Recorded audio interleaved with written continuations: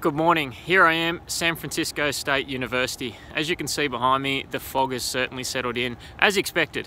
I'm gearing up to work with the men's basketball team here today. We're going to work with the student athletes around developing a leadership framework for the team, but also develop individual leadership philosophies that the student athletes can use throughout their pre-season and well and truly into the season itself.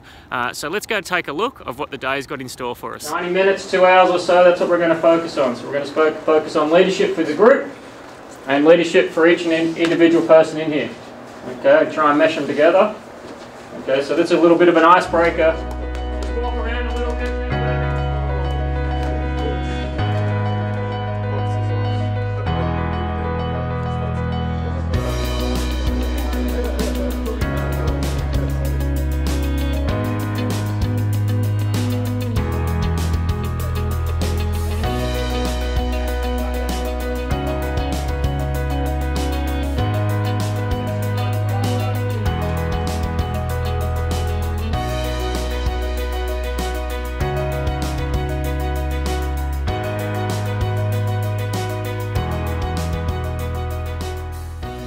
I'll start personally.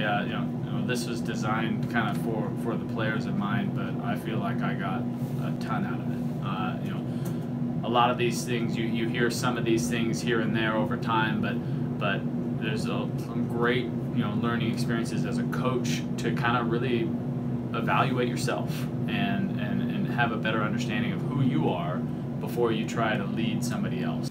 I liked how it was very involved, like there was a lot of involvement from the whole group as a whole. It wasn't just lecture oriented. Like I feel like a lot of like even in class and stuff, it's a lot of lecture oriented type things, and it really brought the team together, and we interacted together. We had a good time to start, nice little icebreaker, and it kind of set the tone for the whole program. It just helped us, or helped me at least, like see things in a different perspective where I can use that. Like we did like a lot of like communication with partners, and they get to hear where I'm coming from and I get to hear where they're coming from. I feel like we can use that off the court and on the court. I really think it's an ongoing process. I think 1 or 2 sessions is good, and it is helpful, and it kind of will trigger some things in people's mind to have points of reference. But as with everything, it's you don't learn to make a left-handed layup in one day.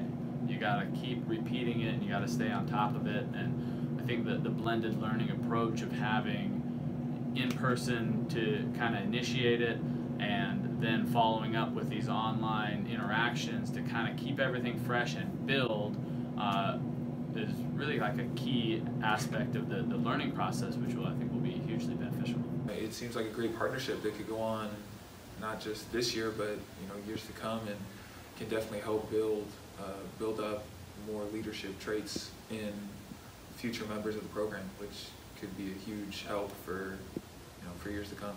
I think Leaders Evolution has been a key part of our development over the last 4, 5, 6 years of coming from a program that was just in the mix to one of the higher end programs, and I think Leaders Evolution was helpful in that, in guiding us and providing a foundation for a lot of our student athletes to see them know themselves better and to better create the culture that we've been working on. And consequently, we've been more successful on the court, but we've also been more successful in the classroom.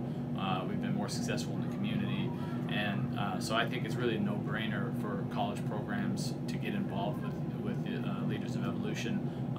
There's benefit on the win-loss column, but there's also benefits academically and holistically as human beings. And when as coaches, that's something that we take a lot of pride in, and I certainly do.